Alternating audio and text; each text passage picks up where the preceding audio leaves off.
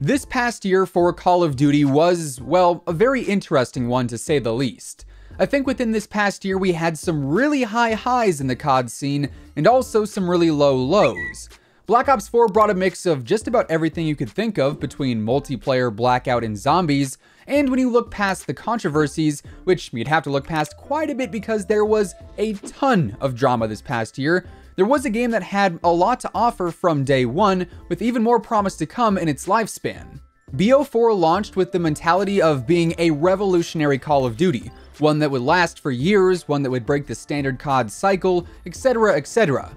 So here we are, a little over 1 year after Black Ops 4 initially released, and today I'm going to be breaking down my final thoughts on the game, the good, the bad, and pretty much everything else in between. Before we jump into that though, if you guys are new here, Modern Warfare is right around the corner, and I'm going to have a ton of awesome content from day one right here on the channel, so feel free to subscribe with your post notifications turned on if you want to stay on top of everything going on in the world of Call of Duty.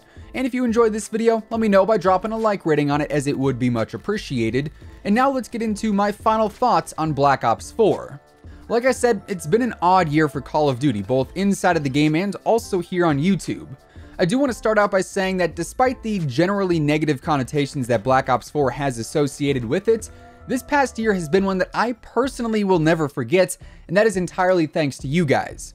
I started making Call of Duty videos back in 2012, and I've posted nearly 2,000 videos in the time since. Now, throughout that past 7.5 years or so, my channel has never seen as much support as it has this past year in Black Ops 4.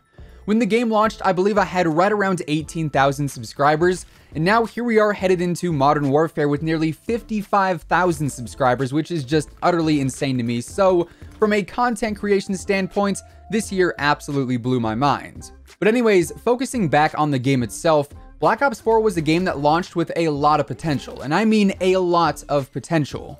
With Black Ops 3 being the last Treyarch game, and Black Ops 2 being the last time that we saw a boots on the ground game from Treyarch, going into this year, everyone was really looking forward to playing a Call of Duty game that maybe felt like the good old days. And looking back at this past year now, I don't necessarily think that that is what this game felt like. Black Ops 4 didn't really feel like any old Call of Duty game in specific, but instead kind of felt like a nice solid ground between something like BO3 and BO2, where the movement wasn't advanced, but it was a lot smoother than, say, Black Ops 2's. The gameplay felt fast first and foremost, which is something that I personally really enjoyed. Despite most modes only being 5 versus 5, the game still felt entertaining enough where I wasn't running around aimlessly looking for enemies in most matches. And rather, I felt like I could carelessly rush around and play as aggressive as I wanted to because it felt so fluid and so smooth. And I think that's partially due to 150 health as well, which honestly, I didn't mind. Personally, I don't necessarily prefer the faster TTK of older games or even like MWs or Black Ops 4's, which is a bit longer due to that increased health. Whatever the situation is, I can adapt, I can learn to live with it. Frankly, it doesn't really bother me either way.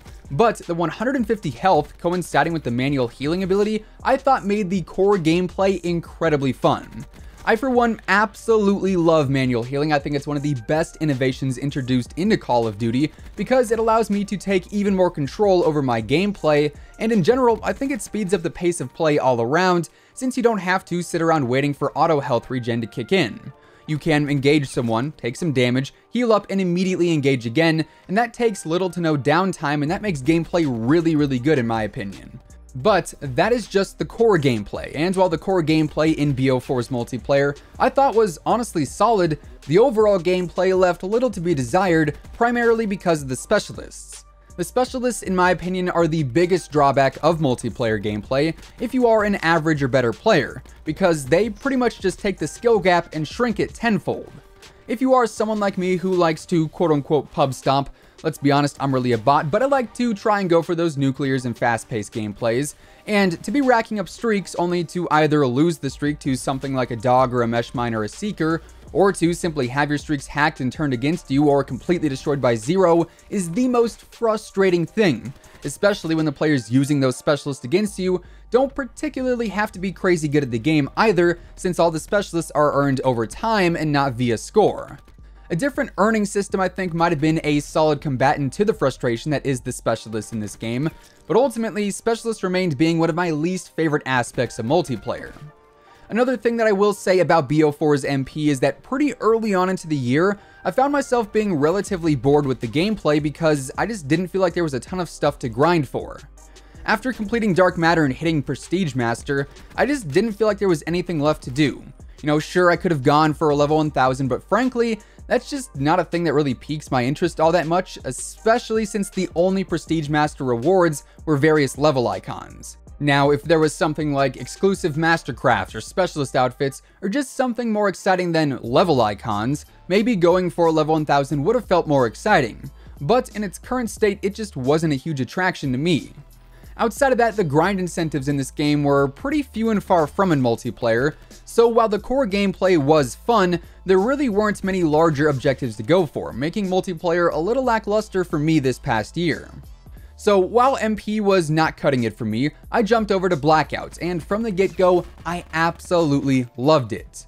Throughout the past few years, I've spent plenty of time playing other Battle Royale games, from H1Z1 in its heyday of like Preseason 3 and whatnot, to PUBG here and there, to Fortnite as well, and without a doubt, Blackout is leaps and bounds above all of those games in my opinion. Now, Fortnite is a fun game, don't get me wrong, but as far as comparing it to Blackout goes, the only similarity they share is their genre. Blackout from an FPS standpoint is a Battle Royale game that I want to play day in and day out, and for the past few months, that's exactly what I've been doing. I'm sure you guys have been able to tell if you've paid close attention to the channel, but after a few months of BO4, my background gameplay in my videos changed from being predominantly multiplayer gameplay to almost exclusively Blackout gameplay, because Blackout is a mode that I could just grind and grind and grind without feeling bored, mainly because in classic BR fashion, each game is different. Your loadout isn't guaranteed, the zone is always changing, and it feels fresh constantly. I absolutely loved Blackout this past year, and in addition to the core gameplay in Blackout being really awesome, the updates that Blackout saw throughout the year were equally as impressive. As far as the LTMs go, Hot Pursuit was easily one of my favorites. I really do think it was the best part of Operation Grand Heist, which for the most part I really wasn't too huge on, and the mode itself made Blackout even crazier and even more hectic. We also had Ambush, Close Quarters Frenzy, Pandemic, Ground War, and Heavy Metal Heroes that I all seriously enjoyed. The Bounty Hunter mode I really wasn't too huge on, but the idea was cool nonetheless. So the LTMs were absolutely awesome in my opinion. We also had Alcatraz introduced as the first and only alternative Blackout map, and to this day I think Alcatraz is my favorite Blackout experience just because of how hectic and how fast-paced it plays. On top of all of that, we also had various map updates go live on the regular Blackout map, changing the lighting tones and the vibrancy on the map with different seasons, and we had new locations added in like Hijacked and Ghost Town, and various smaller unnamed locations as well, which also kept the game feeling fresh and fun throughout the year. So where multiplayer fell off in terms of entertainment, Blackout seriously picked up the slack and kept me thoroughly excited to play the game day in and day out for the majority of the year. Now, I think I have a total of like 37 minutes logged in zombies this past year, so I'm not really going to speak too much on that, but outside of the core gameplay in each mode, that is where Black Ops 4 really fell short in my opinion. The game's additional content just did not live up to the hype and to the potential that the game launched with. We saw so many opportunities of improvement along the way, and honestly, very few were actually seized, leaving a not so great impression on a lot of players. We didn't see community contracts outside of the Grav, we saw non-cosmetic items added to reserves, we saw MTX completely overwhelm and overload the game, and in general, post-launch, the game's additional content really was not the most ideal in all reality. So all things considered, Black Ops 4's gameplay was something that I really enjoyed throughout the majority of the year. But in the end, the core gameplay itself was just not enough to keep this game alive, especially in today's gaming scene where post-launch support is so vital to keeping a game active and popular. So honestly, I do think Black Ops 4 is a solid game. I don't think it's bad by any means, but I do think it definitely fell short of its initial mark, and it most certainly lost its potential as the year went on. BO4 was far from perfect, but it was also far from bad in my mind, so to me, it sits in the middle of the pack alongside all the other decent but not great CODs that we've seen before. It doesn't compete with MW2 or BO2, which are my two favorite Call of Duties, and it was a game that had plenty of cool surprises and plenty of unwanted ones as well. With that being said, that is effectively going to wrap things up for today. If you guys enjoyed the video, let me know by dropping a like rating on it, as it would be much appreciated. And of course, if you are new here to the channel and you want to stay on top of the latest Call of Duty news and intel, feel free to subscribe with your post notifications turned on. That way you'll always know when a new video goes live. As always, be sure to use code IMMORTAL on all G Fuel, Control Freak, and Respawn products. All of those links can be found down in the description below. And once again, thanks so much for tuning in. Until next time, take it easy, have an awesome rest of your day, and I'll catch you guys later. Peace out.